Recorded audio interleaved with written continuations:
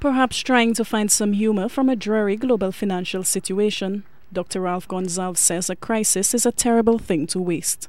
The Vincentian leader says as the world faces extraordinary financial turmoil, survival is the key, and for the OECS it lies in unity and the economic union.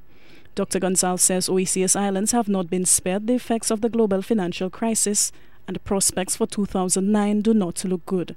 The troubles of the CL Financial Group and CLICO, the fallout of the collapse of the Stanford business empire, and job losses in major tourism and other business enterprises across the region attests to the enormity of the tasks at hand. Clearly, it is not going to be a walk in the park this year or in the immediate future.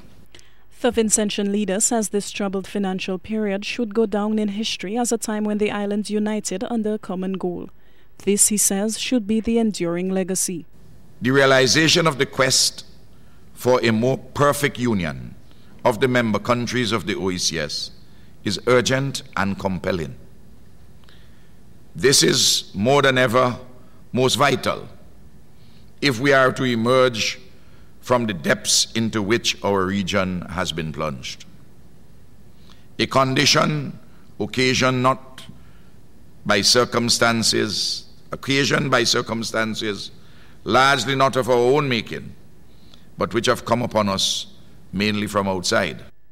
And for those who believe that the economic union will chip away at St. Lucia's sovereignty, Dr. Gonsalves says this is not the case.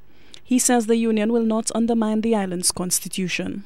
The draft treaty for the OECS and its attendant protocol of Eastern Caribbean Economic Union does not undermine the constitutional integrity or the very constitution of any of the member states of the OECS. Indeed, the enhanced areas of legislative competence entrusted to the OECS under the draft treaty are by way of delegation, which would be conferred in two express ways.